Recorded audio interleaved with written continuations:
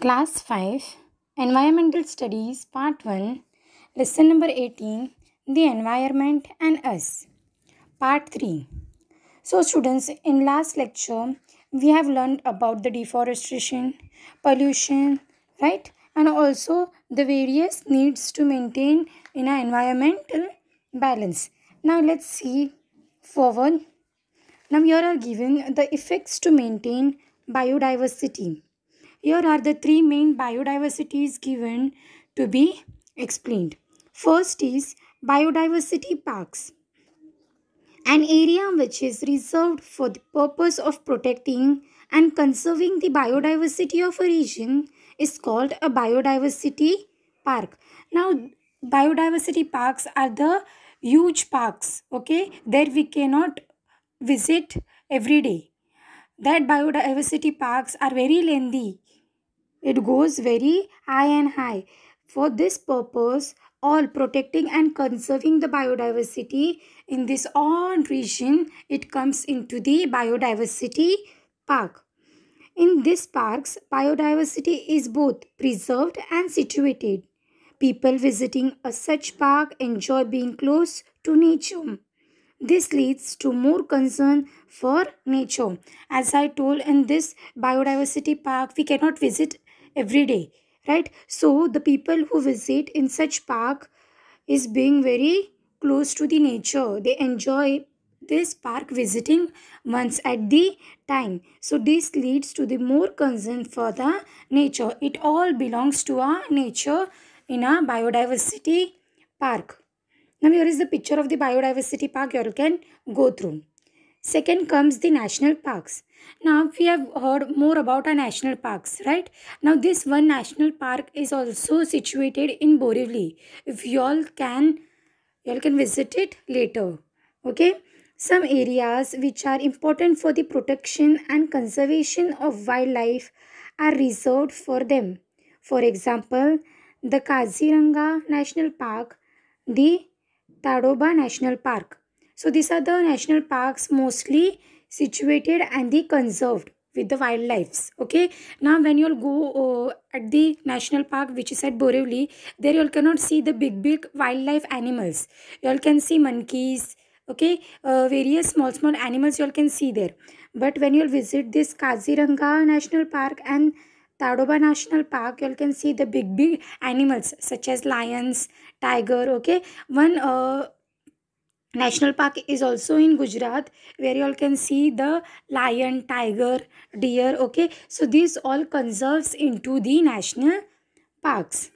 Now next comes sanctuaries. Certain forest areas are reserved for the protection and conservation. Reserved area is called a sanctuary. For example, the Radhanagari sanctuary for bisons. Now sanctuaries, certain forests have been reserved for the protection and conservation. Okay, there are big sanctuaries where big animals have been stored such as zebra, okay, big tigers, lions, elephant, okay, yak.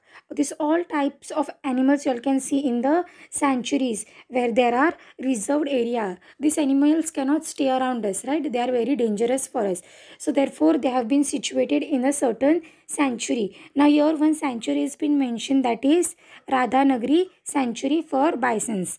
See, here is the picture of Radhanagari sanctuary. If the plants on the earth are destroyed, the numbers of animals also fall. That is why it is necessary to protect plants in forest.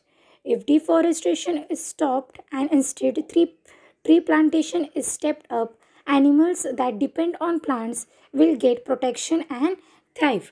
In earlier part we have seen about the deforestation. Okay, in that what we have seen, that not to cut the trees and plants.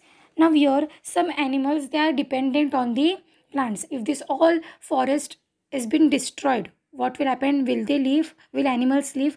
No. So we shall all stop this. What they to destroy the number of plants. As for this, you all must plant the trees but not cut the trees, because these all animals, they live in the forest and they are must belong to the forest. So we should always avoid cutting trees, that is deforestation. Now next, Mayani Lake has formed due to a dam built on the Chand River in Satara district. Flamingos from the Siberia region in northern Asia migrate to this lake. Here they build nests and lay eggs. Once the baby bird grows big enough, they return with them to Siberia.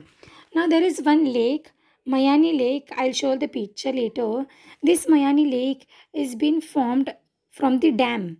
Okay, and this is built on the Chand River, which is located in Satara. Now this flamingos. Okay, so here is the picture of the flamingos. You all can see. Now these flamingos from the Siberia region. These are flamingos. They stay in Siberia region in the northern Asia, which migrates to the lake. Okay, here they build their nest and also lay their eggs. Where in the Siberia region. Once their baby bird, when they give to a birth to a baby, once it grow enough big, they return to their own Siberia, that is in northern America, or sorry, northern Asia, migrate to this lake. Now, in the recent past, as the water level in the dam has fallen, the flamingos had stopped coming. However, the lake has now been declared a sanctuary for the bird. Also, here the small information is given about this flamingos. However, the lake has been declared a sanctuary for this bird, that is flamingo. Now, here I'll give you all the small introduction about the certain birds. Now this Maldok, it is a great Indian bustard sanctuary at Nanaj in Solapur district. These huge petty bird are famous for this graceful gait. These birds live in the open grassland. They feed on insects. Now here is one bird which you all can see. Okay, this is a bird.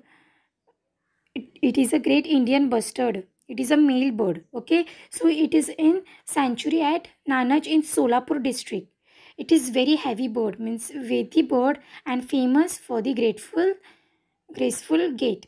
These birds live in an open grass and it's feeded on the insects. Means this bird is dependent on the insects.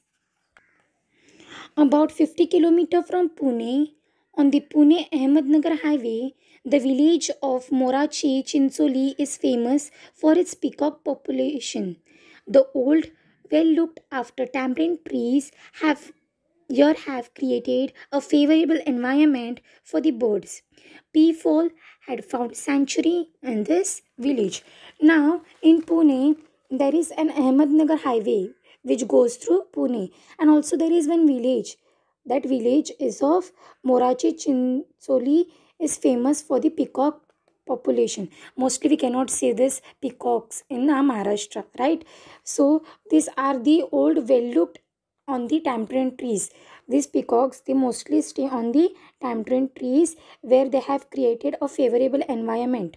Okay, so these birds, that is a peacock bird, is mostly stayed on the tamarind tree. Now many people, that is the female part of the peacock of the male, they have been found in the sanctuaries in the village where it is in Morachi Chinsoli, which is situated in Pune due to the Ahmednagar highway. Also you can see these peacocks mostly in the Kolhapur. Now next, Devrai is a boon for all living creatures. Indian cultures give importance to the protection of forest. The Devrai is an example. People believe that a Devrai is really a jungle reserved for good. No trees or plants in the Devrai is ever cut. That is why all trees in Devrai are safe even today. Now Devrai, it is one boon of living creatures where mostly these trees, plants have not been cut. Okay, so there is a Indian culture give the importance to protect the forest. So this Devrai, it is most populated where trees have been not cut. It gives the example of to the people to believe that Devrai is a real jungle. Okay, there is a place Devrai. Okay, so this is a picture of Devrai where you all cannot see one of the tree is not been cut down. So it gives the example that it is a jungle. okay, reserved for the god. No trees, no plants in Devrai is ever cut. This is why all trees in Devrai are safe even today. Now Maharashtra has many Devrais. In Madhya Pradesh, they are also known as Shravan.